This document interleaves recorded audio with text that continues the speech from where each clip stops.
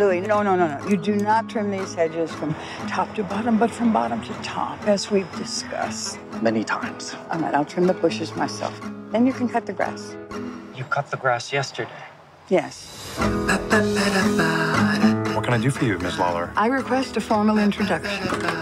Come with me. Are you firing me? You should be so lucky.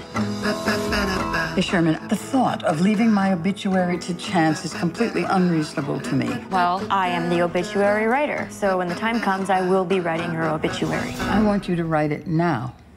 Here's the names of a few hundred people. My name is Anne Sherman. I'm from the Bristol Gazette. I'd like to talk to you about Harriet Lawler. Now, the deceased should be loved by their families. There's an ex-husband. He's a jackass. As I live and breathe. Well, from the looks of it, I'm not sure you do. The deceased must have touched someone's life. I hated her so much. If I want your opinion, I will give it to you. That's what she told me. I was her gynecologist. If there's just one thing you could say about her that's nice. If she were dead, that would be nice. How's that? Wow. She puts the bitch in obituary. How grossly I overestimated your talent as a writer. The problem isn't with my writing. That was just me writing about your life. My life is not over yet. You are going to help shape a legacy. We have to find a youth to mold, and that will be the person whose life I touch. You got busted for drunk driving, didn't you? Excuse me? You're white and you're here.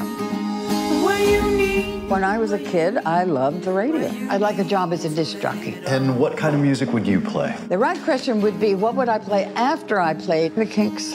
And who is this? It's my intern. What up? Can I just lose my job to a 100-year-old woman? This is Harriet Lawler saying, please don't have a nice day.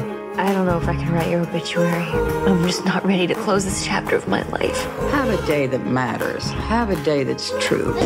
Punch it! Have a day that means something.